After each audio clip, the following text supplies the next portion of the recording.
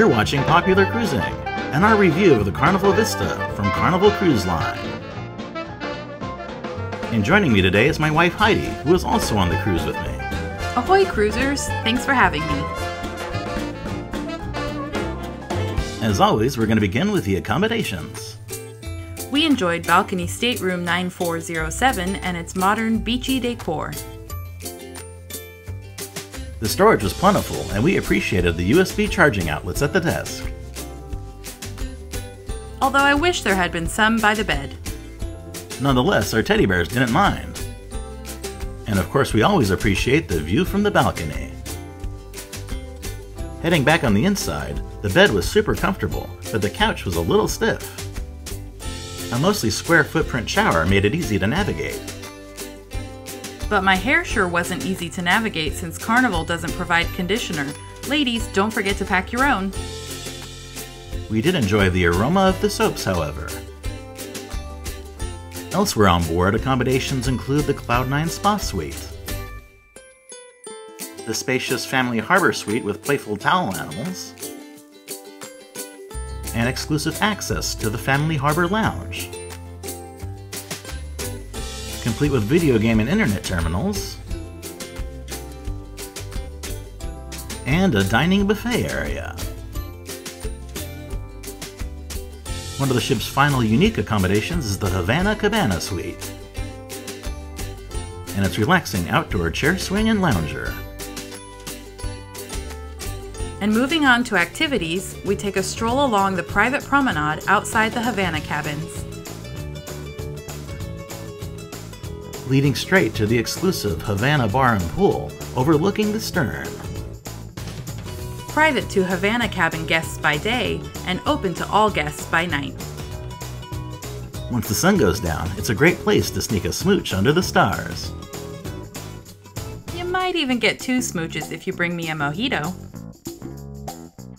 which you can purchase right from the bar here. In the evening, this is also a great haunt for live Cuban music, or a relaxing space for a daytime card game. Meanwhile, the Ocean Plaza is the hub of many activities on board, including our personal favorite, Trivia, where we won 2 ships on a stick. And just next door is the Dream Studio and Pixels photo gallery for purchasing images of your favorite cruise memories.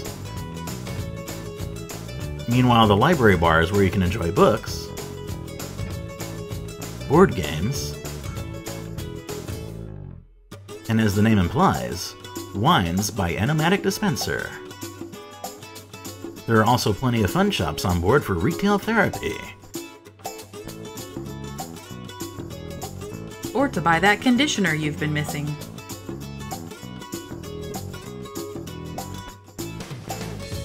In the center of the shops is the Vista Atrium and its stunning funnel video display, with imagery that changes throughout the cruise.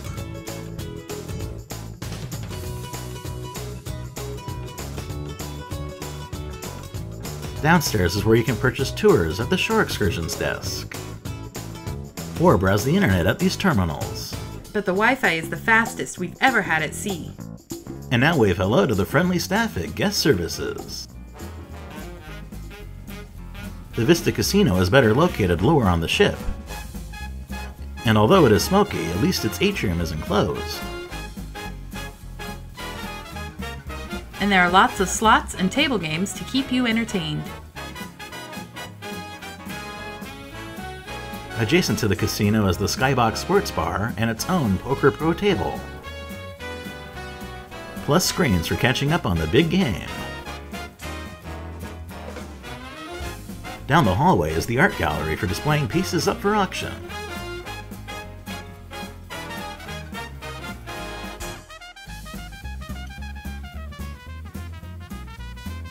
At the end of which is the conference room, which is actually a convertible section of the dining room.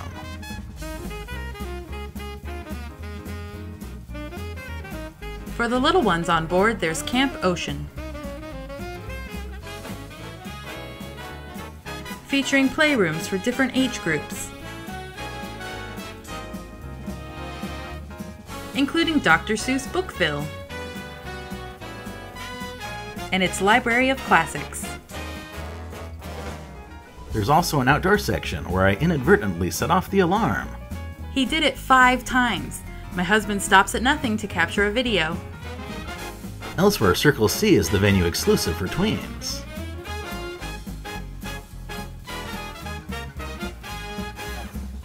And Club O2 is just for teens.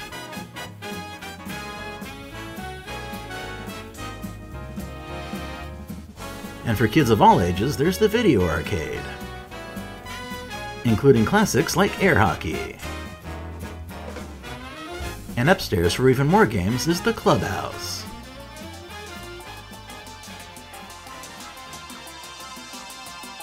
And for more adult relaxation, there's the Cloud9 Spa. And look, there you are, honey.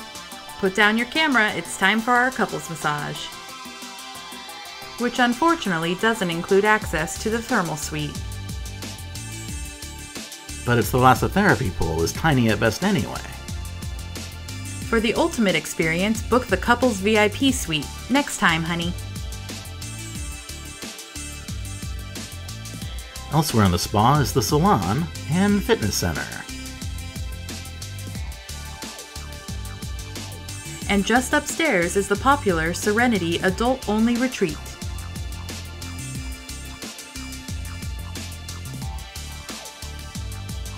Seen here in port during a beautiful sunset, overlooking San Juan, Puerto Rico. For sunbathing of a different sort, there's the Tides pool at the stern.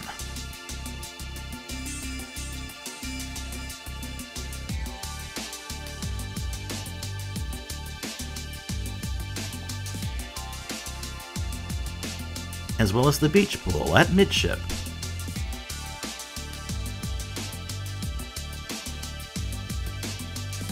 Which we noticed was blissfully empty on port days.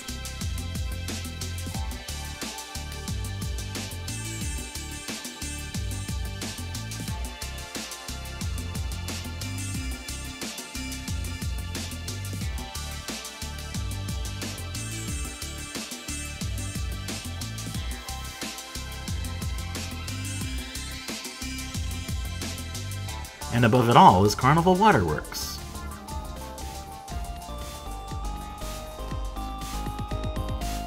With its fun trio of slides and aqua park.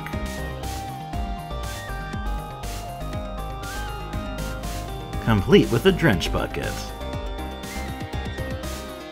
And other ways to get soaked.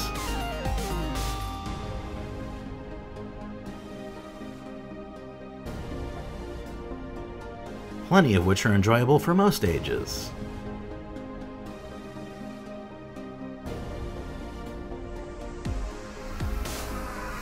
Including this tamer water slide. Before graduating up to the big boys.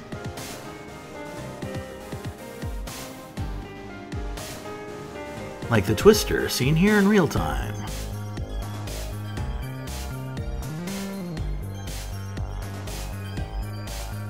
Which is faster than you might imagine.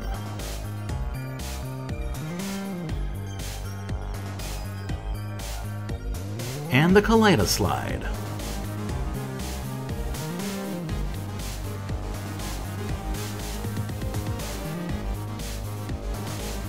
Which is altogether psychedelic.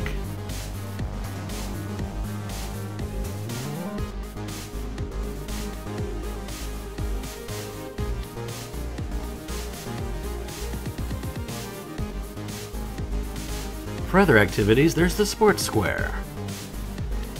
It's outdoor exercise equipment, and Sky Court. Above other outdoor games and mini golf is the ropes course.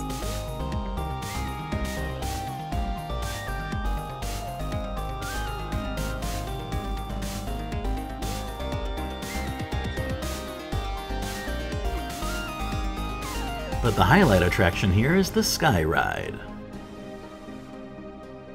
And it's racing suspended cycles.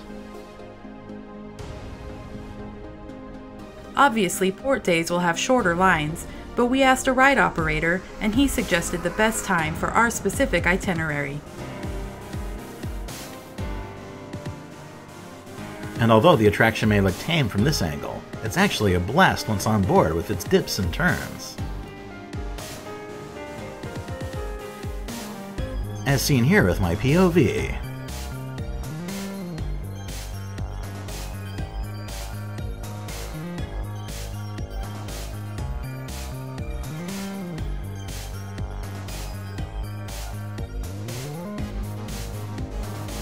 Time for Blue to take a little dipsy doodle.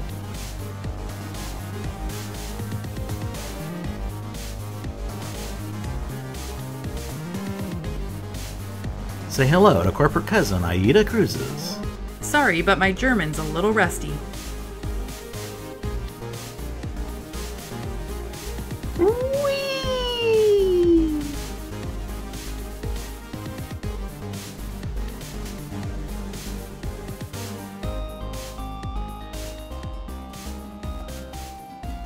Isn't it time to eat already? Why yes, let's talk about dining. Starting high up at the Serenity deck, where you can get salad your way at Fresh Creations. Heading down are the first two specialty restaurants. Starting with the incredible Gigi Asian Kitchen. It's worth every penny of the surcharge. I wish we'd eaten there more than once to enjoy seconds on dishes like succulent slow-braised pork belly, Chinese pot stickers, savory peppered beef entree, the best Kung Pao chicken I've ever had, a side of wide noodles to accompany the family-style dishes, and a dessert of sweet fried wontons. Just next door is Cucina del Capitano, and its decor of historic Carnival ship photographs. On a whole, it was our least favorite specialty restaurant, but we did enjoy appetizers such as fresh caprese salad and a colorful charcuterie plate, and entrees like an underwhelming linguine and meatballs, and a better side of rosemary potatoes. And you can never go wrong with sweet cannoli. Meanwhile, a great included option is Pizzeria del Capitano, where you can get made-to-order pies fresh 24 hours a day. For the closest watering hole, check out Tide's Bar.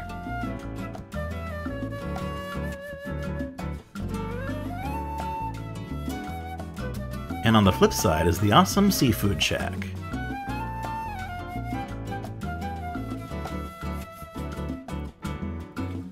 Where you can enjoy premium specialties like clam chowder in a bread bowl, and their delicious signature lobster roll. Just inside is the Lido Marketplace Buffet, featuring a wide variety of cuisine to suit every mood.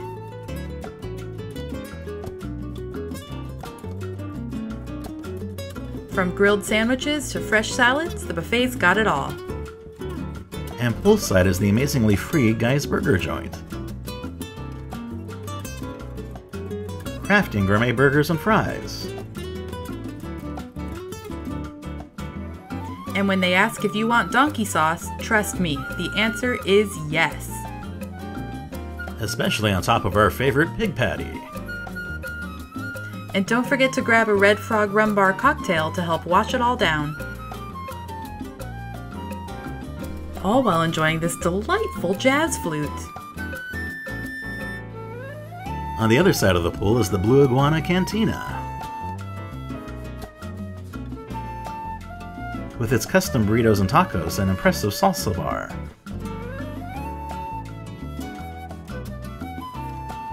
And for you early risers, stop by in the morning for a breakfast burrito. My personal favorite are the tacos with delicious tortillas made fresh on the spot. And for an alcoholic accompaniment, you can head over to the BlueIguana Tequila Bar. And for now, adios, jazz flute. Downstairs, for included main dining, there's the double-decker Horizons restaurant,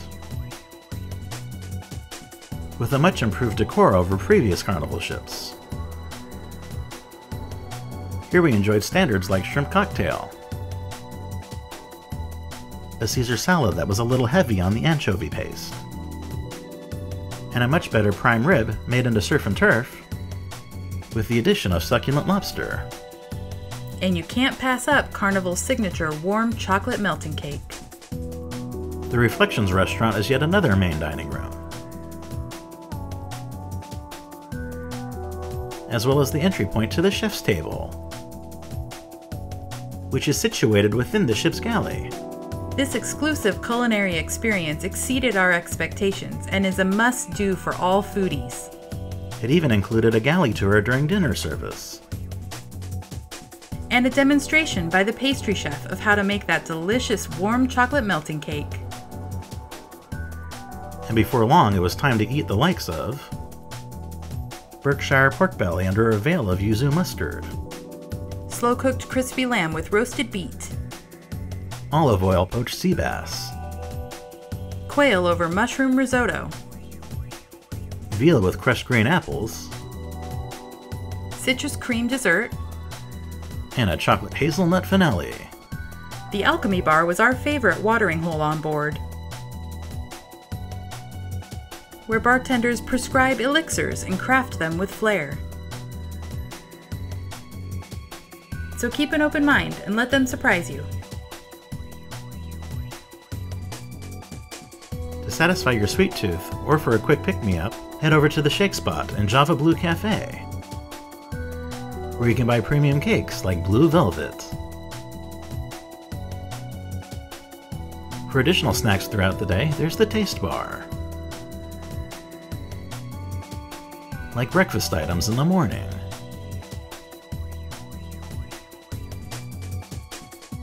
And for nearby drinks, there's the Plaza Bar, which extends outside to the lanai, where there are other dining options like Guy's Pig and Anchor Barbecue Smokehouse, which is only available on sea days.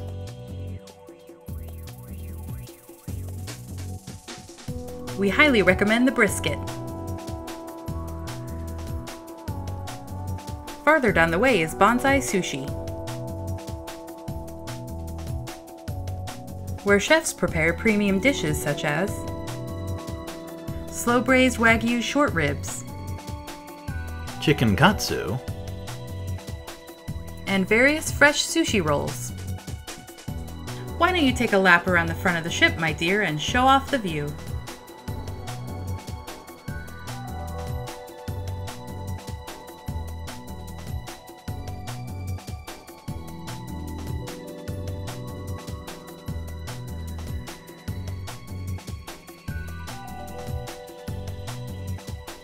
And now to treat yourself, come get a scoop at Cherry on Top.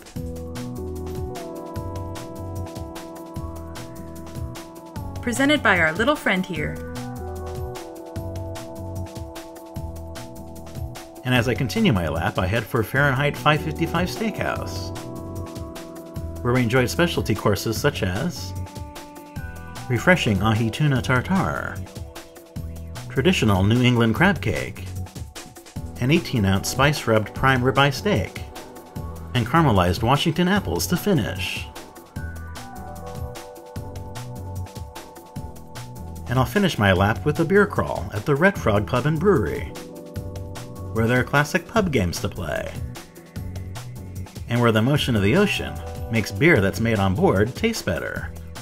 I think that's just his excuse to drink more beer. Am I right, ladies?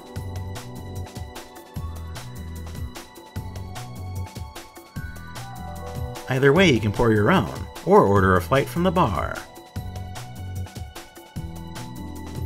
And as for entertainment, the Carnival Vista has a lot to offer, including live music starting at the piano bar,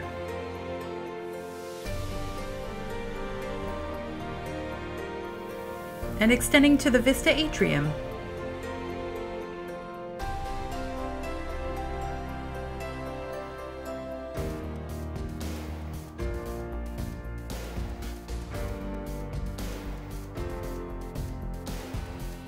as well as poolside,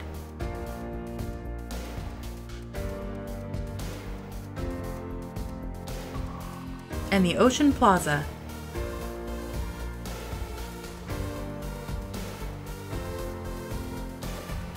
Especially unique on board is the Carnival Multiplex.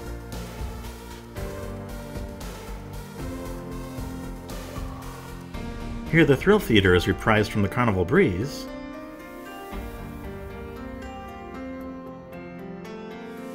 with fun three-dimensional simulator rides,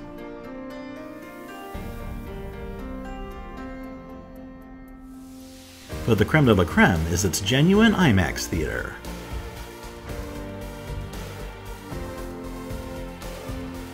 Presenting first-run films in the ultimate cinematic format. We particularly enjoyed the Limelight Lounge,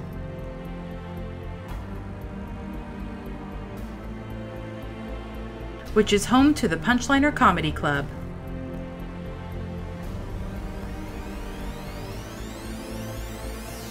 And the Liquid Lounge is the main theater on board, which unfortunately has very poor sight lines in the balcony, as well as on the main floor due to its flat, multi-purpose use as a nightclub. But thankfully everything on its stage is great, including its game shows, Lip Sync Battle,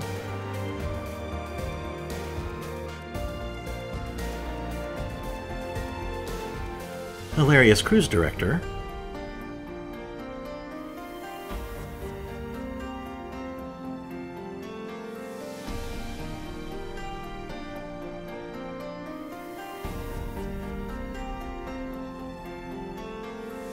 and many talented production shows.